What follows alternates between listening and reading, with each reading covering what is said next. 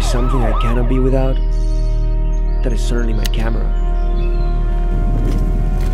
I take it with me wherever I go. It's my way of expression.